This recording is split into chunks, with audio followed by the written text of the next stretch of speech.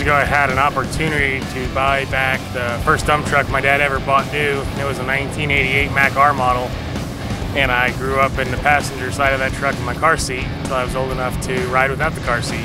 About a year after that, I had an opportunity to buy a couple of these Mack Granites at a good price. We brought them in, and we were going to use them for hauling our antique trucks back and forth to the truck shows.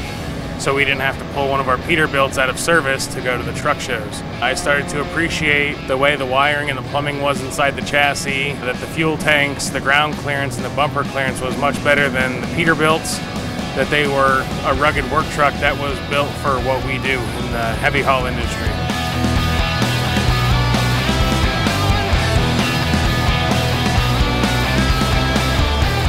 You know, as an owner-operator, when I was younger, I wanted the 379 Peterbilt with the 550 cat and the 18-speed and the dual 7-inch exhaust and, you know, all the cool stuff that an owner-operator wants, all the gauges. 7, 8 years later as a fleet owner, when I look at the Macks, I look at a truck that I want as a fleet owner. You know, with one exhaust stack, it's not necessarily as cool, but what's cool is you don't have to get on the ground every time you want to get on the back of the truck. You can walk around the driver's side of the cab without getting burned. I'm Ken Butler. I work for DeBardini's Heavy Haul. I drive a Mack GU713. It has a 405 horse Mack engine with an 18-speed. It's a triple axle truck, double frame, really good turning radius, really good in tight situations. No matter how heavy or how light you are, the truck drives great.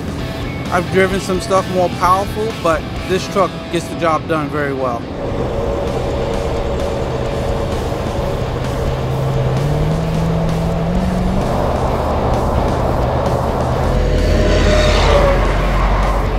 My trucks were all the teal green effect from Peterbilt, and that was because I had purchased a few trucks from Mark Strotter from Whisper Winds Trucking, and I enjoyed the color. I liked it. It was classy.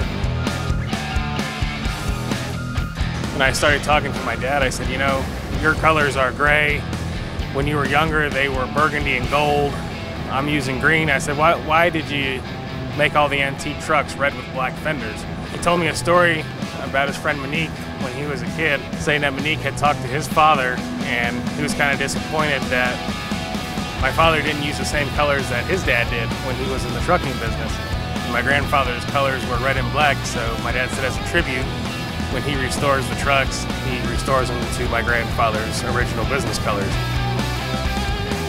I cut my teeth in old Macks before Macks were pretty with trucks with these colors.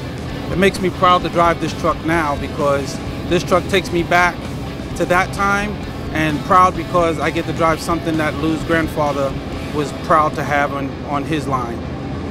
I had a special bond with my grandfather, and it was pretty close to my heart, so when we started doing these trucks, not only did they match our antique fleet, it's like a heritage fleet, bringing it back. It's in memory of my grandfather.